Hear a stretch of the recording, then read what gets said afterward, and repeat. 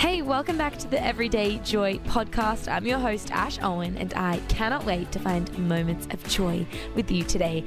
If you don't already follow us, why don't you head over to Instagram, type in at Everyday Joy Pod, give us a follow, and make sure you suss out all of our video content, check out some of the cool things that are happening, and even better, why don't you turn on notifications so that way you find out all of the fun things ahead of time. I can't wait to dive into today's words to live by.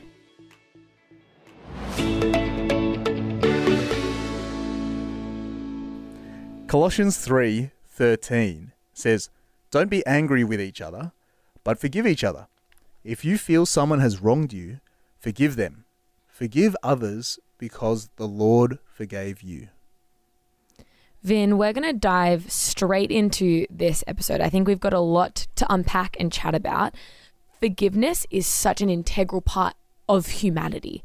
Either to, one, crush us, break us apart, disunify us, or to bring unity, to bring forgiveness, and to bring like joy, I suppose. Because I don't know, I guess when I reflect on my life, the times where I've been able to overcome a season of deep unforgiveness, there is a level of softness that comes around that either experience, that person, that time, because you have to do the work to learn how to forgive. And it's not always easy, Vin.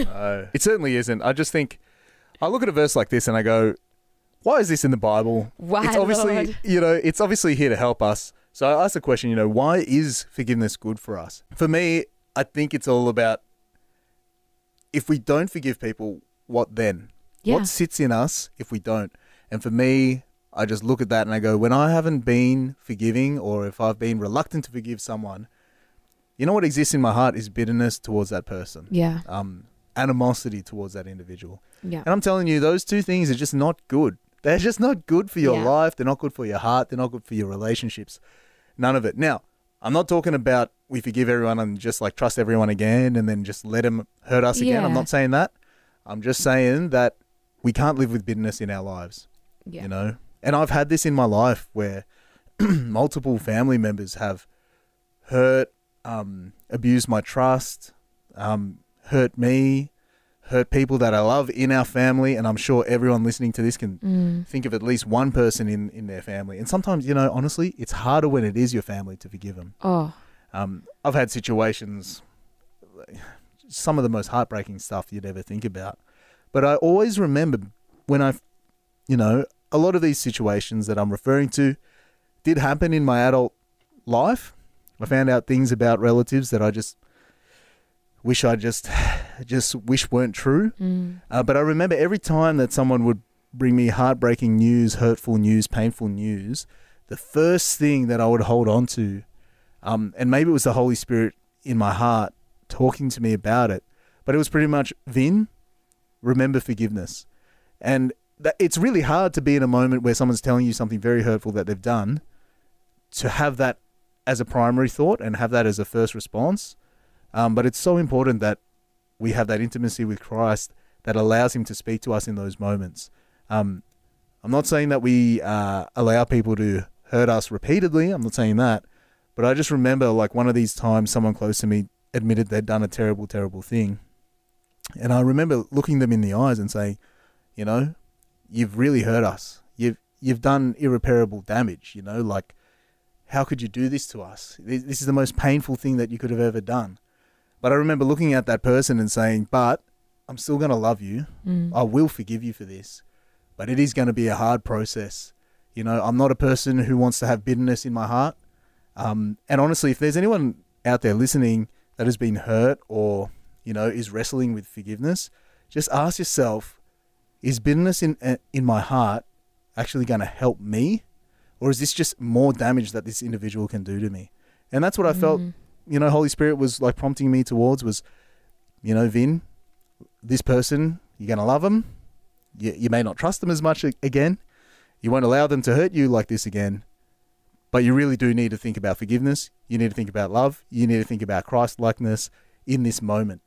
And so, I think, for me, this is a hard one. Yeah. Because sometimes it is, our family who can do the most damage and hurts the most often. And hurts the most and can make it really hard. So I think what you said about making forgiveness at the forefront, like the way you were just talking about that before, saying that even like the fact that the Holy Spirit prompted you of that. And there are so many scriptures in the Bible that go like, forgive others because I've forgiven you. Like even the story of I forget what part of the Bible it's in, but where, you know, Jesus kind of goes to this woman and she's going to be like beaten up basically, and she goes, all right, whoever of you like aren't guilty, like throw the first stone. Yeah. And not, like we're saying, it doesn't mean that we're saying what people do is right or what they've done is valid, not at all. But it's like what you said, will that bitterness actually like do anything for you? Yeah. Right?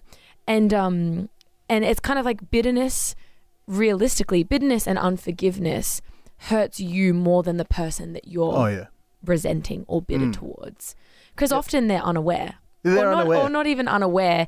Yeah. They don't know. They don't care. It's not a thought process that they have continually. But having forgiveness at the forefront is such a great thought, because that's not how I'm naturally inclined. Neither. Like my natural like response to people hurting me, disappointing me, is to be like, I can't believe you. This is like, you want to hold on to that. And I know for me, when I've gone through seasons, and I'll be totally honest, I have felt the right to be bitter, if that makes sense. Like it's like this entitlement that comes upon me to be like, I deserve to feel this way. And I remember there was a scenario, it involved just like a deep kind of church hurt type scenario, and I felt so justified. I was like, I am so justified to think poorly of you, speak poorly of you, all of these things. And I remember a similar sort of situation to what you said, Vin. I remember at one point the Holy Spirit really convicted me and was like, well, have I not forgiven you?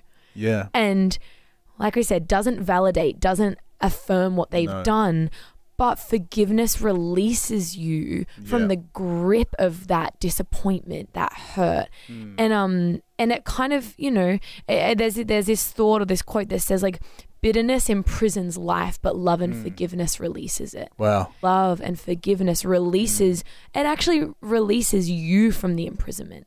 It releases you from being in that place of unforgiveness. And, you know, I think that all those thoughts that you just said, Vin, and I'm sure there's people listening, maybe you are in a season where you are so hurt and you are so distraught over a scenario.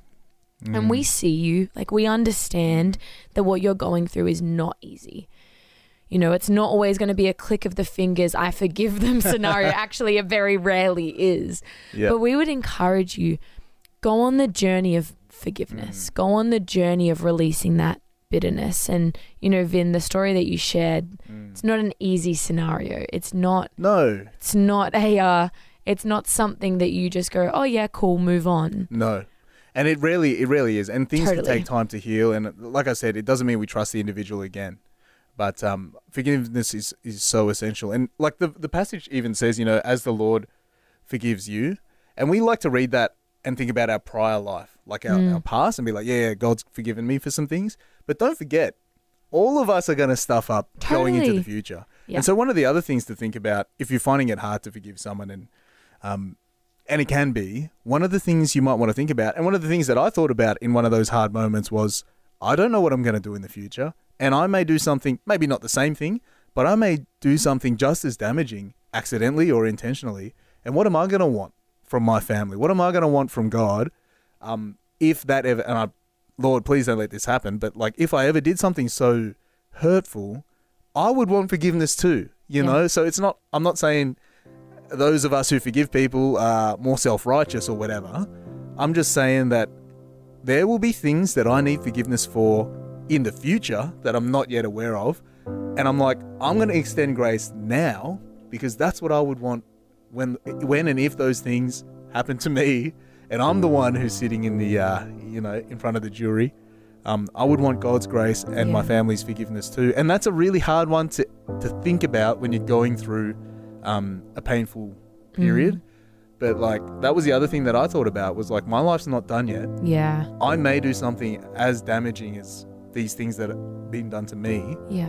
What would I want God's response to be? What would I want my family's response to be? And it, like I said, it doesn't mean that we trust those individuals again and let them hurt us repeatedly. But it does help us remember forgiveness and how much we actually appreciate and need forgiveness in our lives. I mean, it was such an important thing to Christ. He died for it. So, yeah, that's the other sort of thing that I felt like the Holy Spirit was prompting me to was, Vin, you are not as self-righteous as you think you are in this moment. You feel justified, as you were saying, Ash. You know, you feel, I feel so justified to feel this way. Guess what? Someone may feel that way towards us one day. Totally. And I would just pray that the Holy Spirit would bring the same message and the same thought. You know, forgiveness is essential. Yeah. Don't live with bitterness. Yeah. You know? So good, Ben. I just love that thought. Forgiveness at the forefront is kind of where we need to be sitting. I am not unfamiliar with how difficult forgiveness can be. You know, the stories that Ben was sharing about how often, particularly when it's those closest to us who hurt us, it can be a very long journey. But that thought that Vin had, that thought that was prompted by the Holy Spirit, forgiveness at the forefront. I'm so challenged to whenever I encounter a scenario now, whenever I start to feel those niggles of anger and unforgiveness start to come in my life, that I'm going to go, okay, Ash, let's keep forgiveness at the forefront. Let me remember that Christ has died for me. I cannot wait to dive even deeper into the Word of God with you tomorrow, and I pray that you have the best day today. Until then, I pray you're able to find moments of joy.